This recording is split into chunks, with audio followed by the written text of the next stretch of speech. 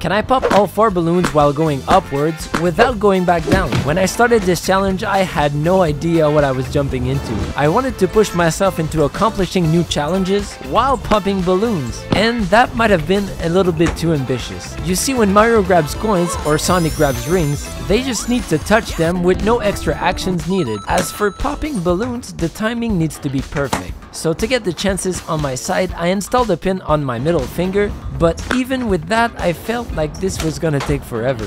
That grip on the top of the door was very hard to grab onto, and it made me waste so many balloons until I only had 1 left. It was now or never. I visualized it and...